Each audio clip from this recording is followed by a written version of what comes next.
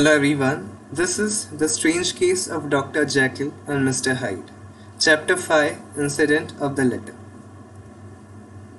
It was late in the afternoon when Mr. Utterson found his way to Dr. Jekyll's door, where he was at once admitted by Paul, and carried down by the kitchen offices and across a yard which had once been a garden, to the building which was indefinitely known as the laboratory or the dissecting rooms. The doctor had bought the house from the ears of a celebrated surgeon, and his own tastes being rather chemical than anatomical, had changed the destination of the block at the bottom of the garden.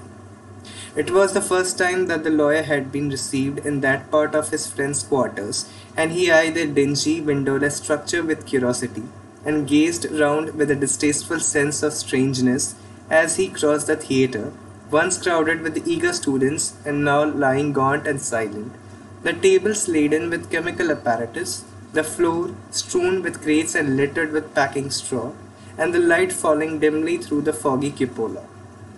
At the further end, a flight of stairs mounted to a door covered with red vase. And through this, Mr. Utterson was at last received into the doctor's cabinet. It was a large room, fitted round with glass presses, furnished, among other things, with a cheval glass and a business table, and looking out upon the court by three dusty windows barred with iron. A fire burned in the grate, a lamp was set lighted on the chimney shelf, for even in the houses the fog began to lie thickly. And there, close up to the warmth, sat Dr. Jekyll, looking deadly sick. He did not rise to meet his visitor, but held out a cold hand and bade him welcome in a changed voice. "And now," said Mr. Utterson, as soon as Paul had left them, "you have heard the news?" The doctor shuddered. "They were crying it in the square," he said. "I heard them in my dining room." "One word," said the lawyer. "Carew was my client. But so are you, and I want to know what I am doing. You have not been mad enough to hide this fellow?" "Utterson, I swear to God," cried the doctor, "I swear to God I'll never set eyes on him again. I bind my honor to you that I am done with him in this world. It is all at an end. And indeed he does not want my help. You do not know him as I do. He is safe. He is quite safe. Mark my words, he'll never more be heard of." The lawyer listened gloomily. He did not like his friend's feverish manner. "You seem pretty sure of him," said he, "and for your sake, I hope you may be right. If it came to a trial, your name might appear." "I'm quite sure of him," replied Jekyll. "I have grounds for certainty that I cannot share with anyone, but there is one thing on which you may advise me. I have received a letter, and I am at a loss whether I should show it to the police. I should like to leave it in your hands, Utterson. You would judge wisely, I am sure, have so great a trust in you."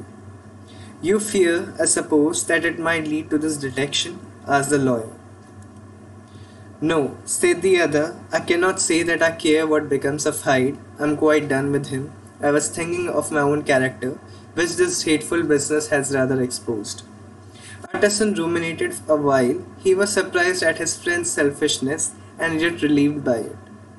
"Well," said he, "at last let me see the letter." The letter was written in an odd upright hand and signed Edward Hyde. It signified briefly enough that the writer's benefactor, Dr. Jekyll, whom he had long so unworthily repaid for 1,000 generosities, need labour under no alarm for his safety, and he had means of escape on which he placed a sure dependence. The lawyer liked this letter well enough. It put a better colour on the intimacy than he hoped he had looked for, and he blamed himself for some of his past suspicions. "Have you the envelope?" he asked. "I burned it," replied Jekyll, "before I thought what I was about. But it bore no postmark. The note was handed in." "Shall I keep this and sleep upon it?" asked Utterson. "I wish you to judge for me entirely," was the reply. "I have lost confidence in myself." "Well, I shall consider," returned the lawyer. "And now one word more. It was Hyde who dictated the terms in your will about that disappearance?" The doctor seemed seized with a qualm of faintness. He shut his mouth tight and nodded. "I knew it," said Utterson. He meant to murder you. You have had a fine escape. I have had what is far more to the purpose, returned the doctor solemnly. I have had a lesson. Oh God, Utterson, what a lesson I have had. And he covered his face for a moment with his hands. On his way out, the doctor stopped and had a word or two with Paul. By the by, said he, there was a letter handed in today. What was the messenger like? But Paul was positive nothing had come except by post, and only circulars by that, he added. This news sent off the visitor with his fears renewed. Plainly the letter had come by the laboratory door. Possibly, indeed, it had been written in the cabinet. And if that was so, it must be differently judged and handled with more caution. The newsboys, as he went, were crying themselves hoarse along the footways. Special edition, shocking murder of an MP, that was the funeral oration of one friend and client. And he could not help a certain apprehension lest the good name of another should be sucked down in the edgy of the scandal. It was, at least, a ticklish decision that he had to make, and self-reliant as he was by habit, he began to cherish a longing for device. It was not to be had directly, but perhaps he thought it might be fished for. Presently after, he sat on one side of his own hearth, with Mr. Guest, his head clerk, upon the other, and midway between, at a nicely calculated distance from fire, a bottle of a particular old wine that had long dwelt unsunned in the foundations of his house.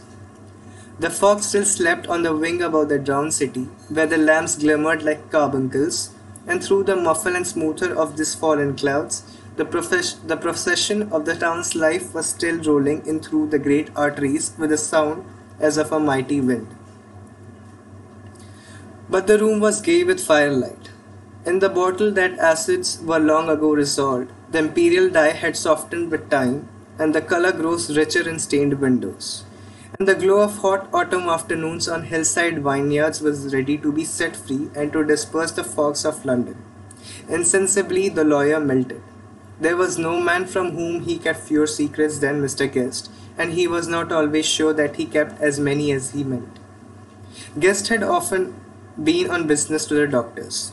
He knew Paul. He could scarce have failed to hear of Mr. Hyde's familiarity about the house. He might draw conclusions. Was it not as well then that he should see a letter which put that mystery to rights? And above all, since Guest, being a great student and critic of handwriting, would consider the step natural and obliging, the clerk, besides, was a man of counsel. He would scarce read so strange a document without dropping a remark, and by that remark Mr. Utterson might shape his future course. This is a sad business about Sir Danvers, he said. Yes, sir, indeed. It has elicited a great deal of public feeling, returned Guest. The man, of course, was mad. I should like to hear your views on that, replied Utterson. I have a document here in his handwriting. It is between ourselves, for I scarce know what to do about it. It is an ugly business at the best. But there it is, quite in your way, a murderer's autograph. Guest's eyes brightened, and he sat down at once and studied it with passion. No, sir, he said, not mad, it is an odd hand. And by all accounts a very odd writer, added the lawyer. Just then the servant entered with a note. Is that from Dr. Jekyll, sir? Inquired the clerk. I thought I knew the writing. Anything private, Mr. Utterson? Only an invitation to dinner. Why, do you want to see it? One moment. Thank you, sir. And the clerk laid the 2 sheets of paper alongside and sedulously compared their contents. Thank you, sir, he said at last, returning both. It is a very interesting autograph. There was a pause during which Mr. Utterson struggled with himself. Why did you compare them, Guest? He inquired suddenly. Well, sir, returned the clerk, there is a rather singular resemblance, and the 2 hands are in many points identical, only differently sloped. Rather quaint, said Utterson. It is, as you say, rather quaint, returned Guest. I wouldn't speak of this note, you know, said the master. No, sir, said the clerk, I understand. But no sooner was Mr. Utterson alone that night than he locked the note into his safe, where it reposed from that time forward. What, he thought, Henry Jekyll forged for a murderer, and his blood ran cold in his veins.